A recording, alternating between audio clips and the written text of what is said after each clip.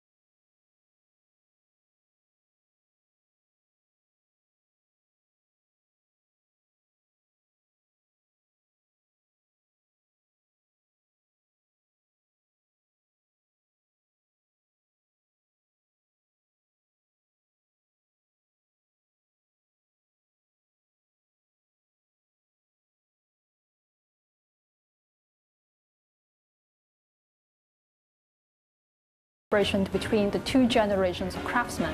So traditional craftsman Mr. Chang Fun, he crafted this traditional lion head using the traditional bamboo crafting and paper mache techniques. Contemporary artisan Gino Necco also employed the same techniques, creating the 6 modular pieces of the tail.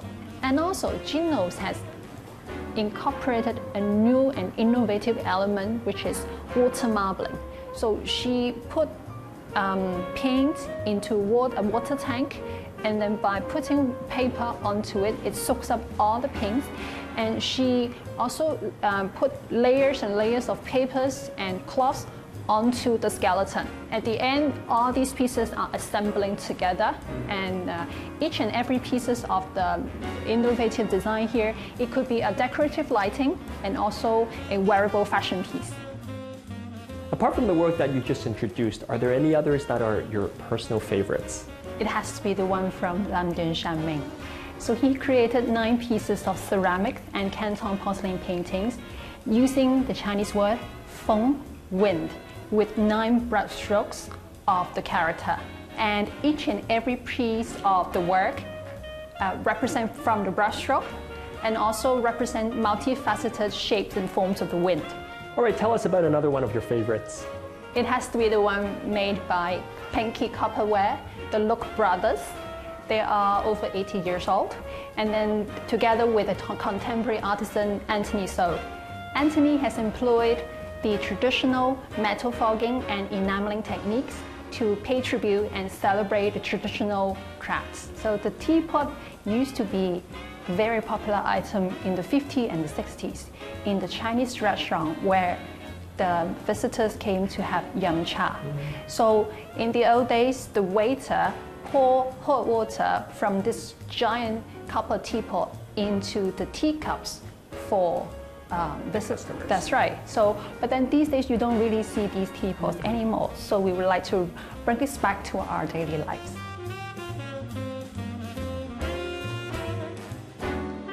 Bamboo plays a huge part in Chinese culture, and the bamboo steamer is probably one of the most iconic features from a local tea house experience. Through the construction and reinterpretation of the traditional steamer, the designer has created a table-side lighting and a bamboo chandelier. Apart from the steamer, the bamboo birdcage is another signature piece. Extracting from the architectural elements of birdcage, the table is built without any glue nor nails, and demonstrates an amazing combination between the traditional and contemporary techniques. Sharing dim sum among family members remains a fond memory and a favorite pastime for many of us. Other than the delicious food and free flow of tea, the craftsmanship that goes behind each handcrafted porcelain piece is also captivating. Using the painting techniques of Guangzhai, the designers have transformed the traditional Cantonese craft into camping fashion, featuring a ready-to-wear outfit, camping gear, and ceramic ware that combines craftsmanship with utility. There were so many inspiring pieces at this exhibition, but the one that held a special place in my heart were the 9 plates incorporating the brushstrokes from the word wind. Why? Well, it wasn't just the aesthetics of the piece, it's also what it represents. I found out from Penny that the artist who produced it is only in his early 20s, but he's already been at his craft for 8 years. Goes to show that being an artist and creating great artwork takes patience and dedication. When it comes to preserving cultural heritage, keeping an open mind is always the key to welcoming new ideas and appreciating the traditional crafts in our daily lives.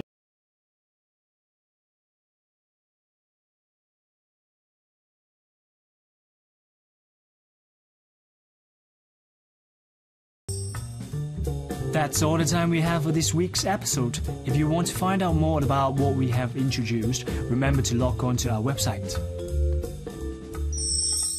Are you ready to take the next step in our sweet journey? In the coming weeks, continue to relish the beautiful things in life. Besides indulging in foods that make you feel good, we will share some expert tricks on finding your signature scent. Get yourself moving and train your body to meet the Olympic standard. Also, we will see what it takes to earn a Michelin star. Join us again next time!